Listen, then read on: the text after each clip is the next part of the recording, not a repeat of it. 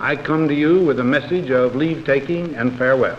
This speech did not get very much attention. When a new president is coming to power, as John Kennedy was, the spotlight was not on Dwight Eisenhower. We have been compelled to create a permanent armaments industry of vast proportions. There was a feeling at the time that this must have been written by some speechwriter who just sneaked into the speech. In the councils of government, we must guard against the acquisition of unwarranted influence, whether sought or unsought, by the military-industrial complex. 3 months ago, we got contacted by a family up in Minnesota saying that we have documents from Malcolm Moose. He was responsible in part for drafting the military-industrial complex speech. These new papers give us written evidence that this was not just some caprice of Eisenhower's or something by some speechwriter. You see the evolution of his speech from May 1959 to 1961. And he wanted to give this speech for a long time, 2 years. Our military organization today bears little relation to that known of any of my predecessors in peacetime, or indeed by the fighting men of World War II or Korea.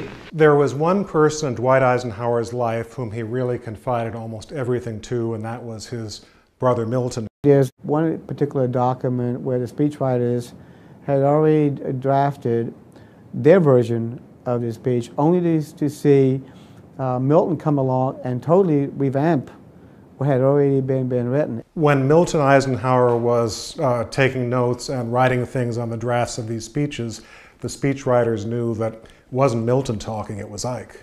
The potential for the disastrous rise of misplaced power exists and will persist. He would see magazines with advertisements for some new warplane or some bomb, and he got so angry he'd take the magazine and throw it into the fireplace of the Oval Office because he felt that defense spending should not be something that would be encouraged by companies who are seeking commercial gain. We must never let the weight of this combination endanger our liberties or democratic processes. There is an interesting document. It shows that the farewell speech will be made to Congress. But yet, President Eisenhower decided, no, he was going to address the people. Only an alert and knowledgeable citizenry can compel the proper meshing of the huge industrial and military machinery of defense with our peaceful methods and goals, so that security and liberty may prosper together. One test of how well a president speaks is how long the speech lives. Here we are 50 years later, we're still talking about this speech. Now, on Friday noon, I am to become a private citizen. I am proud to do so. I look forward to it. Thank you, and good night.